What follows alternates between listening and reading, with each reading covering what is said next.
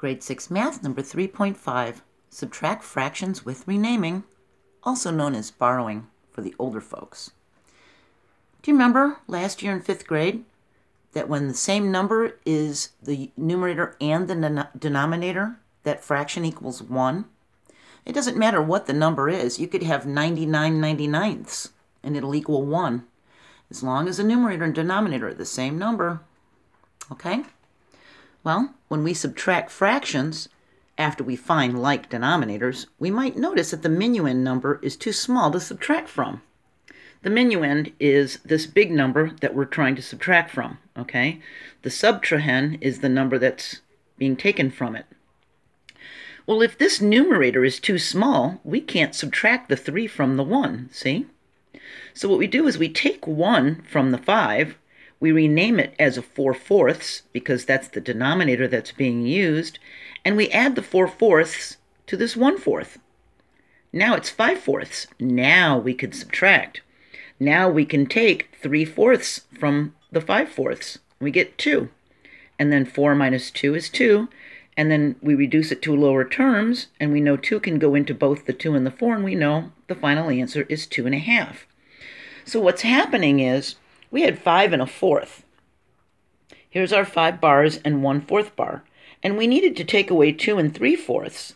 And the only way to do it was by cutting into one of the other whole bars. See? That's what we did.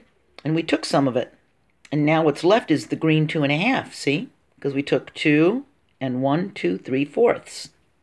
And it left the 2.5. Okay, well, anytime a fraction has the same numerator as denominator, it equals 1.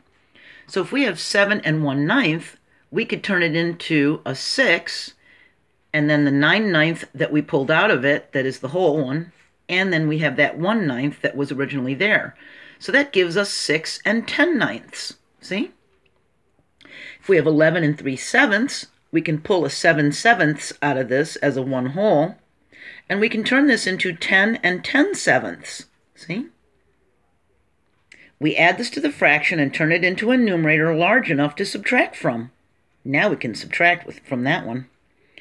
3 and 1/3 could become 2 and 4/3. 6 and 3/8 could become 5 and 11/8. See? Because we're pulling an 8/8 out of this or a 3/3 out of that one. It's whatever the denominator is that'll guide you for what is gonna happen.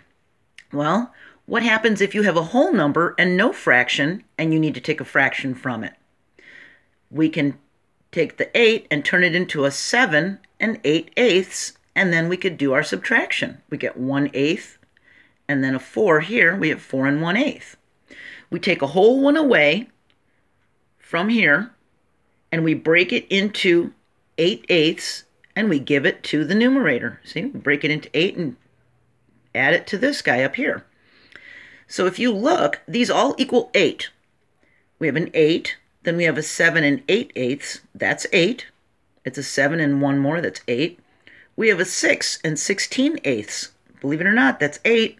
These are all 8. 5 and 24/8.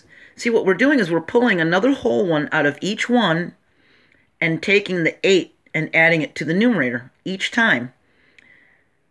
By the time we're finished and we do it to all of them, we have 64/8 because 8 goes into 64 8 times. It would be reduced to its lowest terms as a whole number 8, see?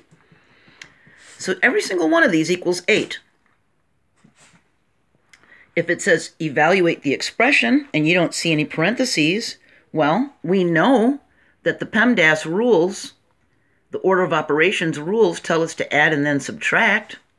So if you don't see any parentheses, follow the order of operations anyway.